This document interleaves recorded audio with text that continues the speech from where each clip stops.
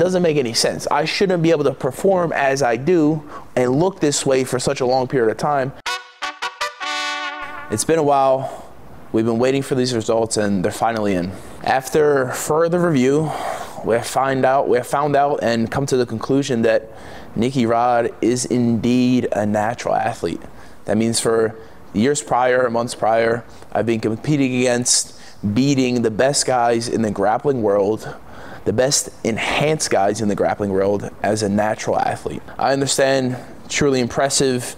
It's almost hard to believe until you see these results. Something more specifically, Derek said I had a high luteinizing hormone, something LH. I'm not a doctor. LH is the prefix or the two letters that they use to indicate it, but a high LH essentially was the body was giving my testes a signal to produce massive amounts of testosterone. I come to the realization that I kind of did this on purpose.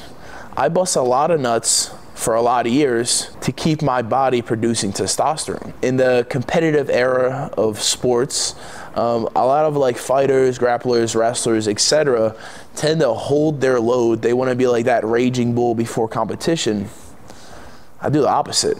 I bust nuts all the way to and through competition. And I think that plays a factor into why my natural testosterone is so high. Besides that, the fact is that I am a Natty Rod. We also found out that I'm a fatty Rod. I have a bit of a high cholesterol. Going into the blood test, you're supposed to do like a 12-hour fast. I didn't do quite 12 hours. Maybe it was like a 8-hour or something. I smashed some cookies and some ground beef the night before, so I'm sure that played a part into the high cholesterol or even the high like hemoglobin. I don't know. I'm not a doctor, but all I can tell you, your boy's Natty Rod all day. I produce high testosterone, high amounts, so I'm on the higher end of the spectrum. I have thick blood, so your boy's got some cholesterol issues probably got to take care of. And yeah, I think what else contributed to the high cholesterol kind of deal is I've been lifting and eating like a bodybuilder for 7 to 8 years. Now what that means is not only am I in the gym putting in the work, but throughout my day, I'm eating my body weight in protein, and maybe not the most beneficial way, maybe because my diet mainly consists of red meats, right? I'm doing like a 80-20 ground beef, and everything else is like ribeyes, flank steaks, high red meat diet. I think that was beneficial towards gaining muscle, and I continue to believe that. But maybe for the long run, isn't the best option to just be smashing as much red meat as possible. I mean, I remember days where I'd have literally like 5 pounds of red meat, and you know, all with the intention of just gaining muscle, putting size on. That way I can not only look good, feel good, but I can compete in practice day in and day out. My diet previously was mainly focused on performance. I'm eating my body weight in protein just so I can get enough fuel for the next day's work ahead. Now in the long run, I'll definitely get another blood test, you know, further down the line. I'll adjust my diet accordingly. I believe I was doing some things that would definitely boost my cholesterol. Specifically, my LDL was the only thing that was a bit above range. And I'm sure it had a little bit to do with me not doing the complete 12-hour fast, but I do most of my diet is for performance, right? So like I was saying, the high red meat, but I also do a lot of sodium. I'm talking like close to 1,200 milligrams in the morning, post-practice, and maybe later on in the day another 1,000 milligrams. So throughout the day, besides my food, I'm supplementing about 3,000 milligrams of sodium just to get through just to get the most out of my 2 workouts that I do a day. A response to the haters. There's many people on social media and whatnot that just couldn't believe that I'm a natural athlete. And I understand. I mean, I have like close to 20-inch biceps. I have a chest 6-pack at 235 pounds, 6'3", faster than lightning, more endurance than a goddamn gazelle in the wild. It doesn't make any sense. I shouldn't be able to perform as I do and look this way for such a long period of time as a natural athlete. But God himself has blessed me with this high testosterone and high cholesterol. but everything's a balance. So Gordon has accused me of both greasing and using anabolic steroids in our competitions. Well, I was grease checked before and after our match, so I passed that one. And then we have the king of all natty or knots, Mr. Derek from More Plates, More Dates, proved my natty status throughout this Merrick Health drug panel. Now, I feel as if, you know, these accusations are a bit of a projection of his personal grief, maybe his personal guilt that he has upon himself.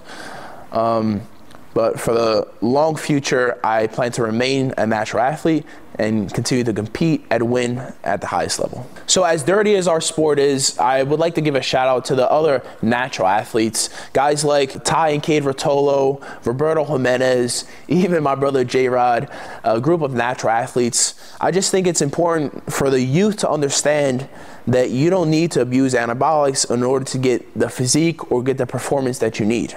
Ultimately, you need to make better lifestyle choices that help guide you towards your success. Eating for performance, sleeping correctly, having a correct schedule. That way you can hit all the markers necessary to keep that high performance going. For the up and coming kid, even the guy that's maybe in high school and training to become maybe a professional grappler, I would say definitely hold off on the gear. Is not necessary.